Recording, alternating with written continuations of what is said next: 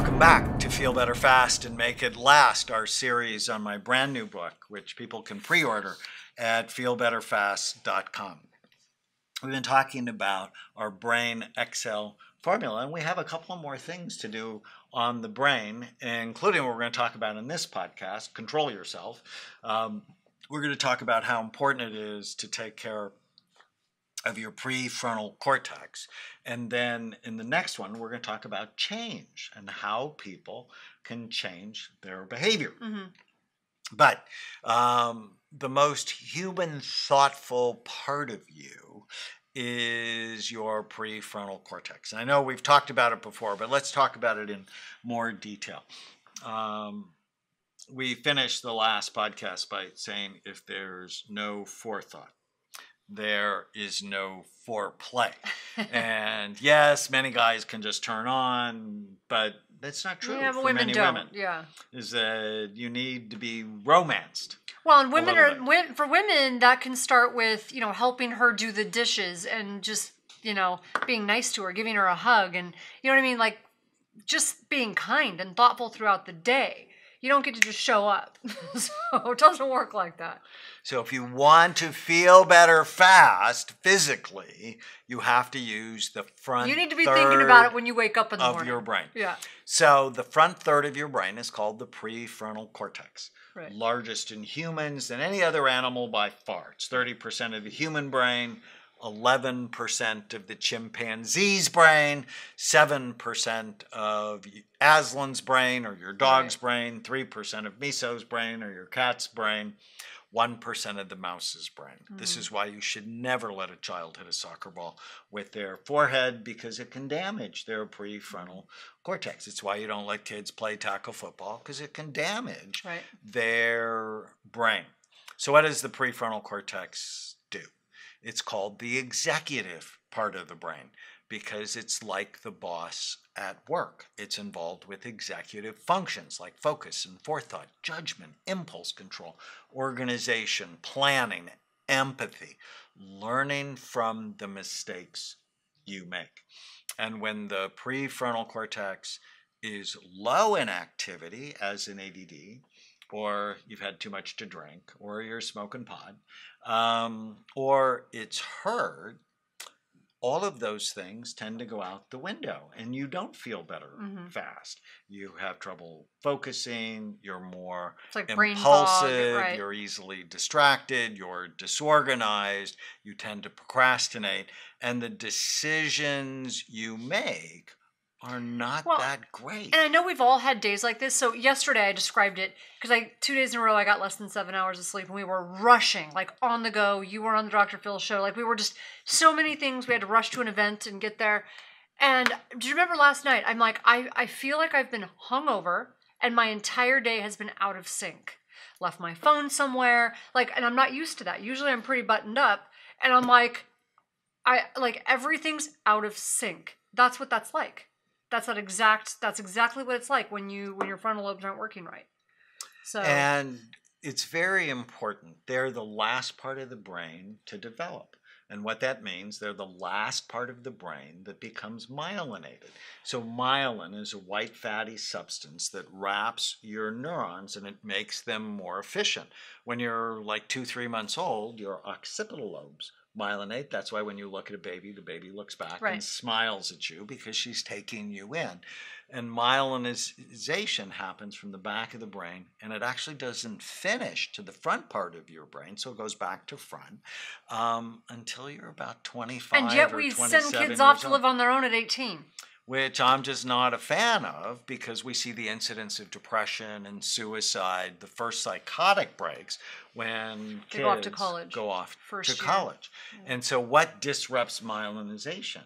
Smoking, drinking, drug use, depression, trauma, toxins, so all the bright minds risk factors that we talked about. So I think we should be protecting children until they're a little bit older. Yeah. So when there are problems in the prefrontal cortex, erratic decision making, they tend to be late, their judgment, empathy, things are off.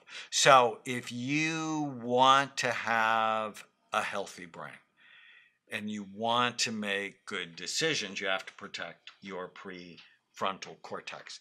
And you do that by sleeping 7 hours at least, which is why for my travel schedule, because I travel a lot, I don't let them schedule 6 o'clock flights for me, because I know that whole day may be in jeopardy because I might not be able to get Yeah, and if you're a 7 morning hours of person sleep. like me, I could leave really early so that I can get to bed early. So you have to know your circadian rhythm, right? So that you can plan for that. So sleep is essential. Eating. They've actually found relapse for addicts happens Yes. when their blood sugar goes low. So avoid the And sugar. so eating 3, 4, 5 times if you need to avoid the low blood flow states, which go with more anxiety and bad And avoiding decision-making. foods that keep triggering the addiction center. So You need to learn to processed say foods. no to yourself. It's like a muscle. Practice saying no to others. Too often, especially people with low frontal lobe, somebody asks them to do something, they'll just say yes. And I have my patients practice. I have to think about that. I like and then that. Ask You taught them, me that. So I have to think. If you can't just say no, then just say I have to think about it. And the other one is no, thank you. So because people have a hard time, it's like, oh no, thank you. Just I have to think about it. Just don't automatically say yes. So people ask me all the time to do things, and I just can't, or I wouldn't be able to sleep. Be very clear about your goals. We talk about the one-page miracle a lot here. On one piece of paper, write down what you want, and then ask yourself, does this, what someone's asking me to do, fit the goals I have for my life? And it doesn't fit, you have to say no. In addiction circles, to help your judgment, they have a mnemonic called HALT. Don't get too hungry, low blood sugar. Angry, negative thinking drops brain function. Lonely or tired. So don't get too hungry, angry, lonely, or tired, because those are the things that increase relapse. Yeah. And then cut out sugar and foods that turn to sugar. It's just talked about so that. Yeah. important. So supplements can help boost the prefrontal cortex. We make focus and energy specifically to do that. Brand new study out of Holland. Omega-3 fatty acids actually increased executive function. So, And isn't theanine good too? Theanine can be very helpful. Ask yourself, does my behavior get me what I want? Does it fit the goals I have for my life? Tiny habits to help you with making good decisions. When I'm tempted by something that's bad for my brain, I'll hum to myself just for a few minutes until the temptation goes away.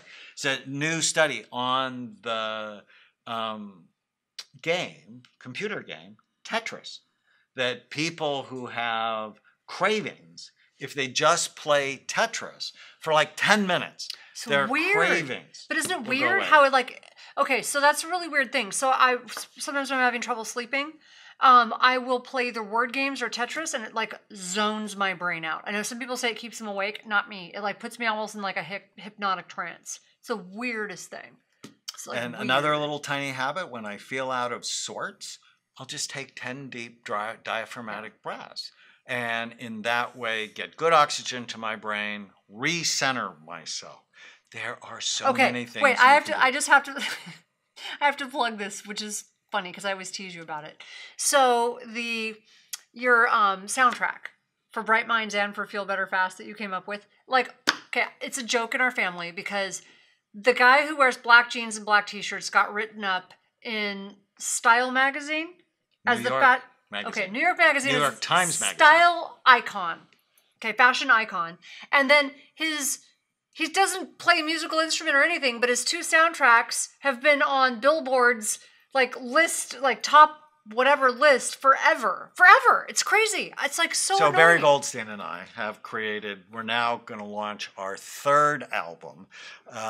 Barry creates all the music. I just help him with the direction of it. Right. So Music for How Bright does this Minds. happen? 35 weeks on Billboard's New Age chart. Makes top my daughter. 10. It debuted at number 2. And then coming soon in November, we have Feel Better Fast and Make It Last. It's beautiful music for focus, relaxation, creativity, sleep, Right. boost your mood. Because as we talked about, music can do that. And we hope it does really well, but we're not creating it for that. We're creating it for you to feel better fast. So, I mean, but anyways, this makes my daughter like roll her eyes, right? Just like he just like shows up and stuff happens like this. It's just crazy. But I do want to plug it because when I can't sleep at night, when I'm having trouble, I'm feeling stressed, like I have to admit, I hated even admitting it to you because it's just so ridiculous that like you get all this stuff like that. It's amazing. It actually is really helpful. It helps me. There's tracks on there that help with meditation for increasing energy, but there are ones on there that help you just like totally relax and just like zone out. So it actually is a really good track. So Feel Better Fast and Make It Last. When we come back, we're going to talk about change. You can pre-order the book now at feelbetterfast.com. And when you do, you can download the introduction in chapter 1 for the book, starter guide, sort of the cliff notes for Feel Better Fast, so helpful. In addition, audios to Feel Better Fast, hypnosis tracks I do for you, and Tana's new cookbook, The 10-Day Brain Boost. Stay with us. Use the code podcast10 to get a 10% discount on a full evaluation at amenclinics.com or on our supplements at brainmdhealth.com. Thank you for listening to the Brain Warriors Way podcast. Go to iTunes and leave a review, and you'll automatically be entered into a drawing to get a free signed copy of the Brain Warriors Way and the Brain Warriors Way cookbook we give away every month.